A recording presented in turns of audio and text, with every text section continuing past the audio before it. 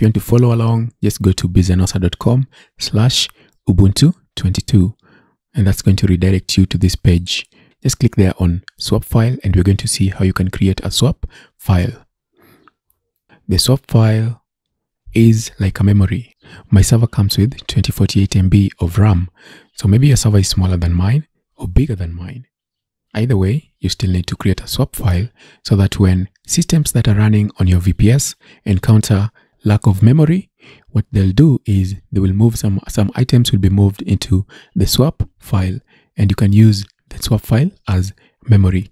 So that's what a swap file is used for. When your system runs out of memory, some items will be moved into the swap file, and then there will be some memory for the system that needs the RAM at the moment. Let's see how to create a swap file. We are going to start by creating a file, and it will be 2 GB. The file's name will be Ubuntu swap file.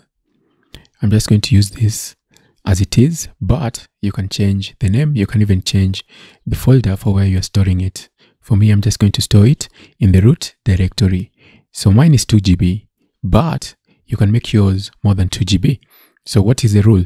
The rule usually is if you have memory that is 2 GB and below, create a swap file that is twice as much as your memory. So if you have 1 GB, create 2 GB. If you have like 2 GB, create 4 GB. If you have 4 GB and above, you can create half of it.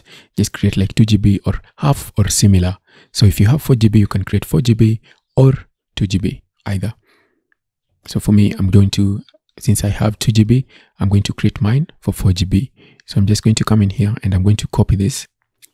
So what this does, it basically just creates a file and then allocates 2 GB to that file, and it will allocate the space from your SSD. So you're using NVMe SSD on Valtra. It's going to get the 2 GB from your disk space.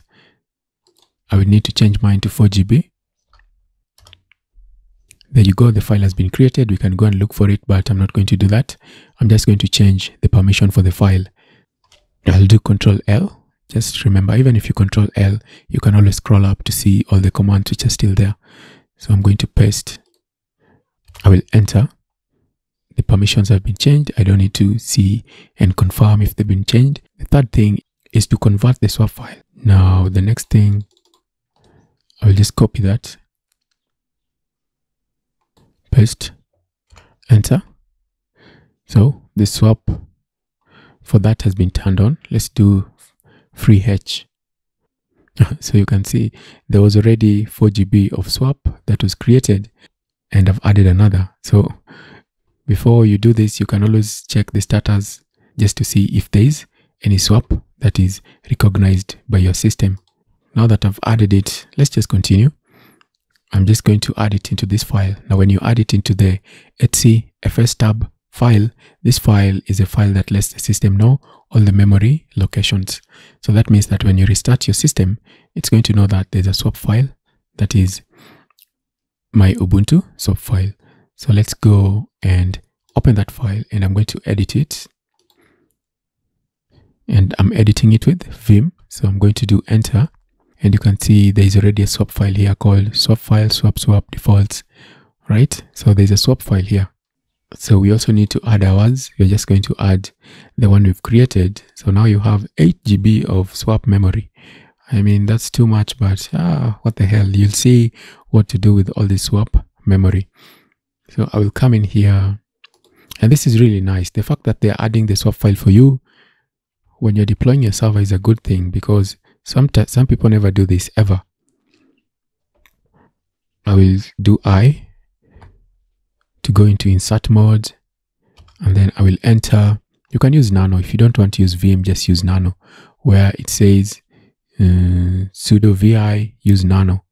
Nano is much easier to use.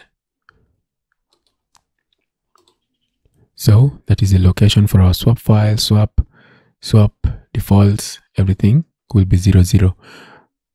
Then I'll just do Shift ZZ to save and exit.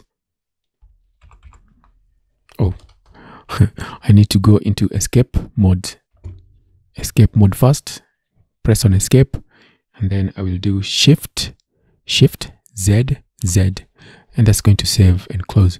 And now even if I restart the system, it's going to recognize our swap file. Sudo swap on. So if I do sudo swap on, I should have done this before you even start setting up your swap file.